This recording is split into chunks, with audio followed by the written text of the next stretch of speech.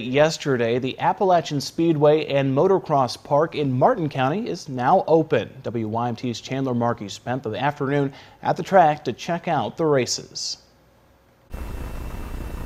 Racers lined up today to test out the new track at the Appalachian Speedway and Motorcross Park.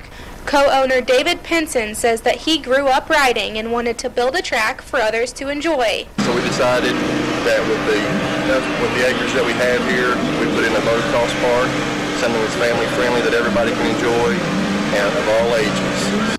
Opening day was pushed back one day due to weather, but Pinson says they're ready to go. Nervous, anxious, but we're real happy also that it's finally here. So there's first-time racers here tonight and racers with over 20 years of experience. The owners say the track's open for everyone.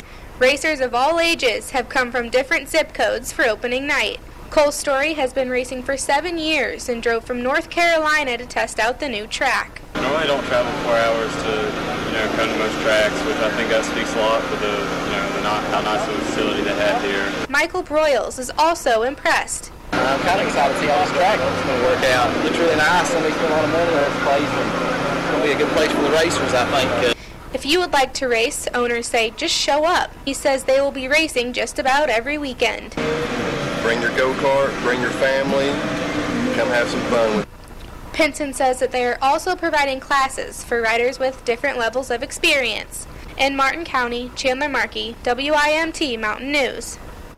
And for more information on the tracks and racing times, you can find a link to their website at our website, WYMT.com.